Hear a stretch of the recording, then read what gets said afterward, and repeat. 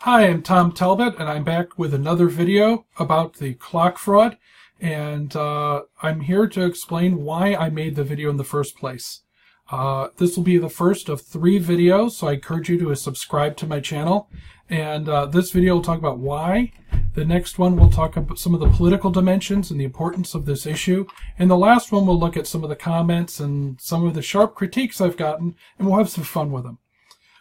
So the reason why I did this, well, let's take a look. We know there's a story about a young person who's a high school student, and we should not disparage him. We should remember this is a high school student. This is about the issue around this clock and what's happened in the news. And I hope people keep that in mind in their comments. But this is the story was a young person brought us a clock he built in his school to show to his teacher. He ended up going to the principal's office, then going to be arrested. And then this ended up in the news after his family went to the press. And it's been a big issue that's caught on a lot in the blogosphere. And so the question is, why did I produce a video? My video, by the way, showed that this was a commercial clock just pulled out of a box, and it was not something that was a kit. That was a kit or an invented thing, or it required any actual construction of anything at all, which made me concerned this was a fraud, and that there may be something else and another agenda behind this whole incident, which we could discuss in the second video. So let's start looking at some pictures. I've recorded pictures off social media, and it started with this young man's arrest, and he called this an invention, and mentioned that they were concerned about it being a bomb if he was trying to make a bomb or something that looked like one, and I could understand that might be a scary experience for a young person. And the comment here started with this: I stand with Ahmed. A young boy shouldn't have to stop expressing his talent just because of wrongful stereotypes. So the first thing I start seeing about this is there seems to be an assumption that there's a racial or anti-religious agenda here. And I see that theme, and that people seem to be very concerned about this issue. The president says, cool clock, Ahmed. Want to bring it to the White House. We should inspire more kids like you to like science. It's what makes America's great. Part of my concern here was I start seeing a lot of famous names, Mark Zuckerberg, President Obama, and others who know very little about this issue, have not checked facts, and are chiming in very, very quickly about the issue. And I kind of wondered about this because I had a lot of questions. I'm like, well, I don't really know what's going on here. I don't want to hear about a student being arrested for a project. That sounds kind of, that doesn't sound right to me. So we move on, and a lot of people express their support. American Geophysical Union here, selfies with clocks, more clock pictures saying they express support to this young person. Here's a one that's very emotional. He wanted to impress just a soul, but Allah said, no, you are oppressing the world. I think people are projecting a little bit onto this incident, and and people are finding their own meaning in this. And I still don't know all the facts at this point when I'm looking at this online material. Skin Like Butter looked at and collected images of all these endorsements and this encouragement, and goes, I'm not sure why, but my eyes started watering. Give me a break. So, and then we see other comparisons going into this. This must be a racial thing or something like this. And by the way, I've been called a huge-nosed Jew because I'm doing this. I'd like to say I'm an Arab American. I'm proud of it. And this is a huge Arab nose, not a huge Jew nose. And really, you could do better than that. So this is a comparison where it shows a 13-year-old who built a fusion reactor, and he's celebrated, whereas Ahmed has his clock, which he did not build. And but he makes a clock, and he's a terrorist all of a sudden. Okay. Then there's comparisons talking about the narrative of Texas, which is full of troglodytes who are all racists and, conduct lynchings after they eat their bluebonnet ice cream on Friday afternoon. And so here's a comparison of this young man, obviously with a black police officer with him, who must be a racist too, and some kids with guns, which they do like in Texas, they're kids with guns. And then Popular Science says, you can make your own clock and support. I stand with Ahmed. And I'm like, wait, people are taking a stance in a potential criminal issue without knowing facts. And I'm looking at this picture, And the first thing that happens to me is I know this is not something someone built. I could tell it's a D-Box commercial product immediately. And then I look at it and I look at, well, gee, if to the uninformed, this does look like a bomb, or at least a hoax bomb. This is scary looking. Police officers are trained to look for loose circuits and loose wiring sticking out of things in boxes.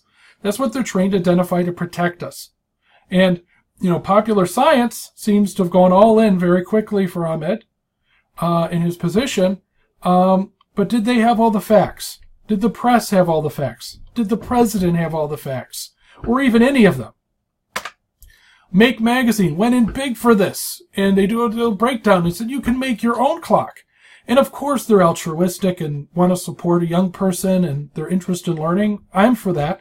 But they also want to support themselves. They've put clocks on sale on the same feed, said we've got 5 cool clocks for you to build now. And this really makes me wonder, what is their agenda?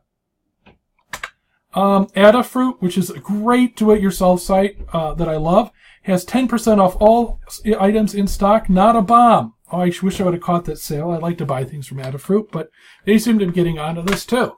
And then comes the swag. Ahmed gets all the swag. Invited to the White House, lifetime membership, offers to go to a boarding school for free, MIT, we'd love to have people like you. Come to Facebook, go to all these things, and get the swag in the mail, right? So we've got a Surface Pro 3, wow. 3D printer, great. I mean, good for somebody. But then I'm thinking, I saw that picture. I know this kid did not make a clock. I know young people do amazing things and they work their butts off to invent stuff and do things and do wonderful creative things. Do they get this recognition? Do they get adulation for this? For doing nothing? This really is what bothered me, is that maybe the kid was a turd in the school and being a miscreant in his behavior. I don't know if he was, but he did something to get arrested, and people automatically assume that the authorities in the school have bad intentions. And I don't know what the facts are, but for someone to get all these things who did not create something, maybe created other things, but this was not a creation worth meriting for a 14-year-old high school student. Unboxing a clock is something that you might praise a 7-year-old for. So this is one thing that really bothered me. I ran a contest once with young people in it that did amazing things. And they worked very hard on what they did.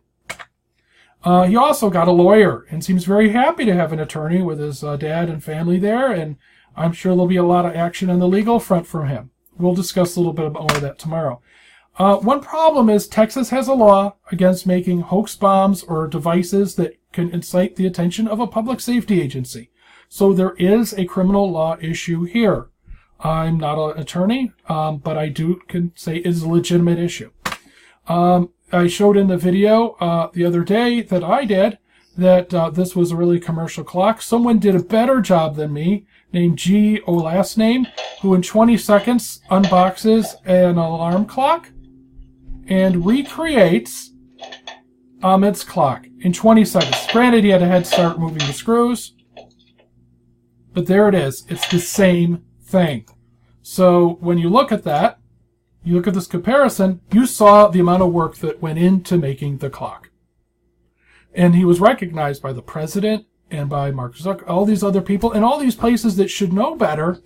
I mean, don't the press have tech people or have, nerds on call or something that can just tell them, well, could you look at this? What does this look like to you? Or go to the, national security, Homeland Security folks, say, does this look like an improvised device to you? Or would you know that isn't?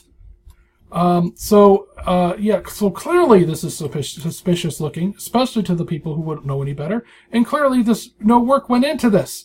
And someone's going out saying, my invention, and I'm inspiring the world with my invention. What a patronizing insult to makers and learners and children who learn and do things and make things.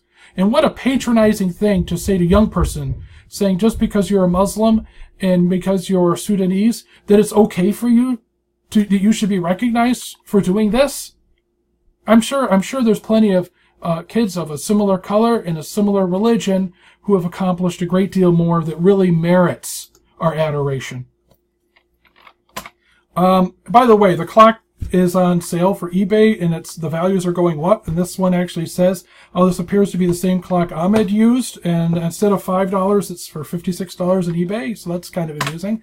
And then, you know, I ended up all over the press on this, over 800,000 views on the YouTube video. Ended up on Fox News. They didn't check their facts completely either. They called me an engineer, and I'm not, which I think is kind of funny. But I think the issue here, the reason why I did this was I could not believe that no one else saw that this wasn't a real invention. And it turns out other people did see it, but that's why I posted the video. And when looking at that narrative, you look at the narrative. People wanted to believe a story that they thought was the story they wanted to believe. So there's two narratives. One is, you know, kid brings in this wonderful science thing to show his teacher, and then he's racially profiled by the bigoted Texans at the school who called the cops, and they wanted, based on racial religious profiling, to humiliate him, and then he was released from custody. The other narrative is that he brought this device into school, which he did not build, that seemed menacing to people. The people at the school were concerned and called the cops. The student was arrested based on his behavior, an apparent violation of the law to produce a hoax device, and then once they adjudicated things, they released him. I don't know all of these facts which are true. I've highlighted the ones that are true and false that we know now, and the narrative on the right seems to be coming out ahead so far. So whether he was racially profiled, or the people were really spooked by this, or he was racially profiled by the police, or it was based on his behavior and whatever the law is in Texas, I'm going to let time decide what the truth is on that. Although I think I side with the example on the right myself, based on the evidence as it's coming in and what I saw. So, but I guess people want to believe the story they want to believe, and I think that's concerning. I think we should all sometimes step back and say, well, what is the reality around something? Sometimes things are gray. They're not all black and white, and life is a little more complex than that. So I encourage you, please subscribe to my channel and check out the next video about why I think this is an important issue. And the one that follows that on, we'll have fun with all the hateful comments, which were wonderful, and we'll see where that goes. So that's the video for now. Have a great day, and God bless America.